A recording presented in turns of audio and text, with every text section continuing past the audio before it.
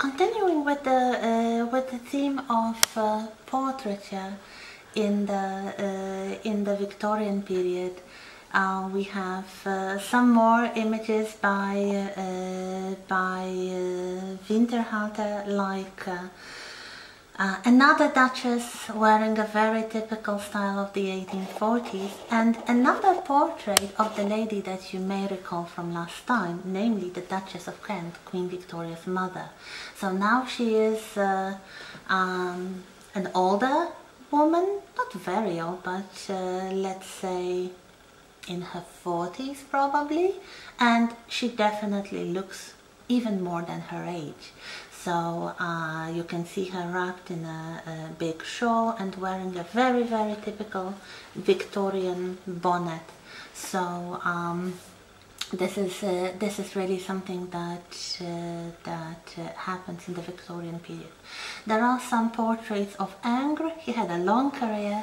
He started, as you remember, in the neoclassical period.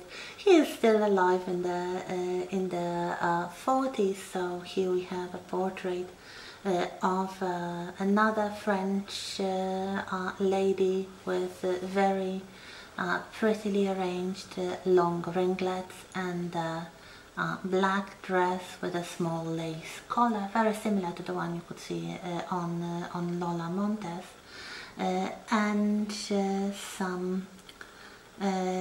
some more. Here we have another lady from the early 50s, one of the attendants of Empress Eugenie, and she's wearing a very characteristic hairstyle that was later associated with Empress Eugenie, kind of soft, full hairstyle, and you can see her wearing a very sumptuous blue dress. Here we have the Empress herself, and another very famous, probably one of the most famous portraits by Winterhalter of Eugenie, surrounded by her ladies, and they like float on the clouds of lightweight fabrics. So here we have also Eugenie solo, wearing her signature hairstyle. She was really one of the royal women who were truly beautiful. She was the queen consort, she was the empress consort. She was not born to be queen like Victoria, so she was chosen by Napoleon III, of course, on account of her physical attractiveness.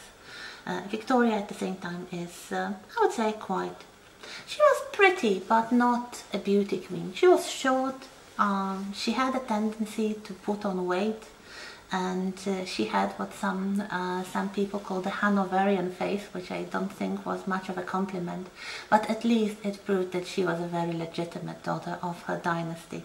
So Winterhalter was the portraitist whom she loved because he could capture her beauty, which apparently was quite a difficult thing to do. You'll see it in a moment when we look at some photographic images of Queen Victoria.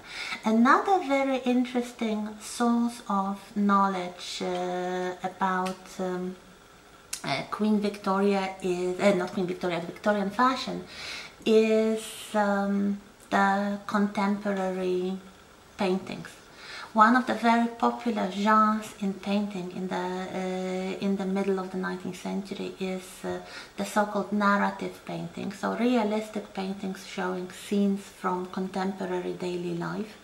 And you can, of course, see a lot of people wearing clothes, sometimes fashionable young women wearing clothes. So here we have some examples. So rather than try to guess what's going on in the painting, like this one, Palpitation by Charles Westcott, a very popular mid-Victorian artist, you can notice a young woman dressed in a fashionable contemporary dress quite modest, as you can see. Two more images, one from Walter Devereux, one of the artists associated with the Pre-Raphaelite movement. This one is called A Pet, and again we could discuss the painting itself, like who's the pet here? Is it a dog, a bird, or the woman herself? But what we have in the center is a rich looking young woman wearing contemporary fashionable dress. So you can note the dress, the pointed bodice especially, and you can note the hairstyle. Another one by James Collinson, another one of the Pre-Raphaelites, less known than the main brothers, but still we have a painting entitled For Sale. Again, it could be symbolic. So we have a woman here at some sort of what looks like a charity bazaar, probably looking through the products that might be bought, but maybe she is looking for somebody to marry her, so she is like for sale herself. Whatever, look at the clothes, look at the bonnet. The bonnet itself is quite modest, although the ribbon with which it is fastened below her chin is quite decorative. The dress is quite modest, but you can notice the flounces on the skirt. Very popular element that made the skirt look optically bigger, and also those pagoda sleeves, so the flaring long sleeves for day dresses with the white engageants beneath. So if you look for narrative paintings or genre paintings from the mid-Victorian period, you have a lot of such commentary also on the fashion. If we concentrate on the plates themselves, they really show this transition. So from the late Romantic, a kind of transitional period between Romanticism and Victorianism, with still some decoration in the form of the fullness of the sleeves and more decorative bonnets, increasingly to more and more traditionally feminine but more modest elements. You can see that the flounces are extremely popular. For practical reason, they make the dress look fuller. They make the dress look fuller without having to do those extra layers of petticoats. So especially day dresses, walking dresses, the shawls are still popular. They kind of never went out of fashion, especially good quality Indian inspired paisley shawls or cashmere shawls. They never went out of fashion. They were very comfortable and useful, and now they didn't crash the skirt, rather than earlier they didn't crash the sleeves. So whatever was the fullest element of the fashion, the shawl fit quite well. Here we have a plate showing just caps and bonnets and hair arrangements from 1843, so you can see it's really getting simplified and modest and small.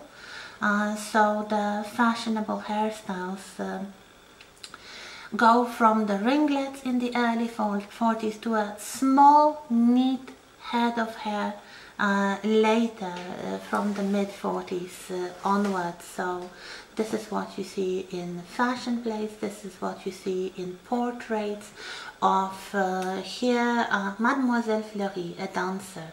This is the kind of clothes that she is wearing. Or Charlotte Bronte, this is the kind of clothes and hairstyle that she is wearing.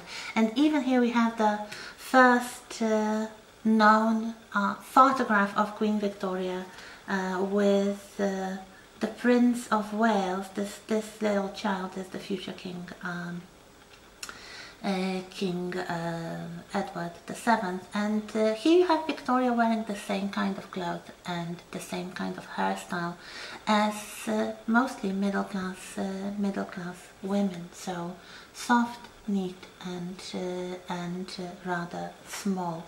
Some women, like here we have the wife of Charles Dickens, continued wearing the ringlets in the later 40s, but unless they were very young, this was increasingly kind of sneered upon, because they were like this saying goes, mutton dressed as lamb. So an older woman trying to pass for younger.